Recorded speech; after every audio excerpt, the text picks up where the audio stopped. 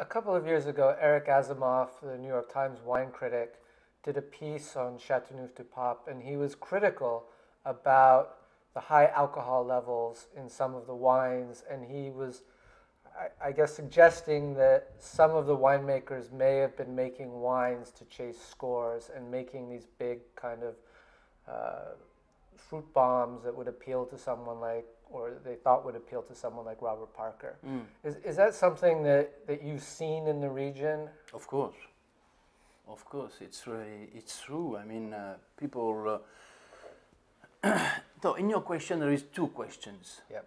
First question is: does the Châteauneuf-du-Pape red is more rich than it was, and is it natural or is it marketing-wise?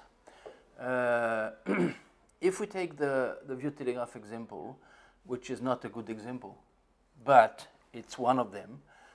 In 1962, Henri, your father, explained us that the average percentage of alcohol done in 2,000 hectoliters, that an average harvest at Vieux Télégraphe, was 16.2, 1962.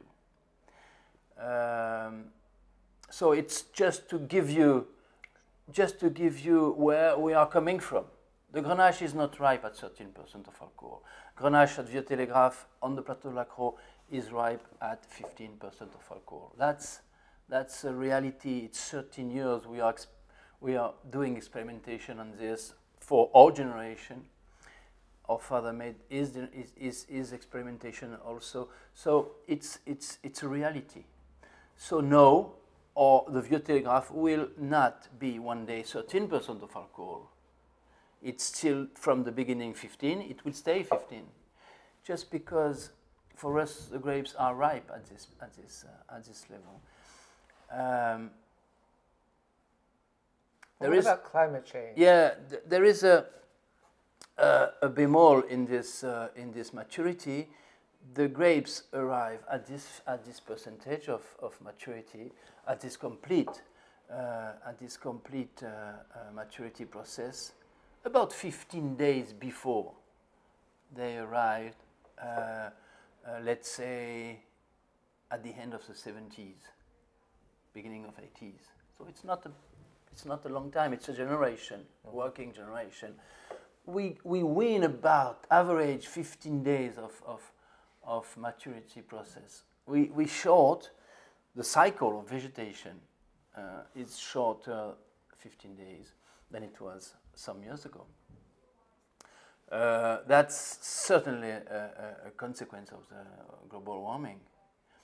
Today we cannot say the maturity is not complete, because I think we achieve great maturity. 15 days it's not a big deal, I think, but it's an evolution. We don't know what will be the future on this.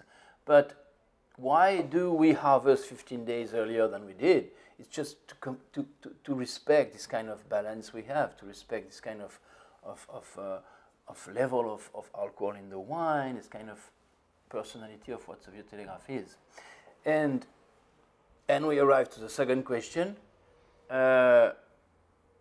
Why people in Châteauneuf-du-Pape are increasing in terms of percentage of alcohol, or in terms of concentration, it's because now the climate is changing, and they have the possibility to do it a bit more, just because when you arrive, normally to get this kind of 16 point something, it should be 15th of October 30 years ago. Now it's the end of September, so it's a bit less risky, and they do this just because climate is good, just because it goes, and just because they are asked by the journalists to make fruit bomb. There is no other response to this. Yes, some terroir needs to be work in the winery to be good. That's it.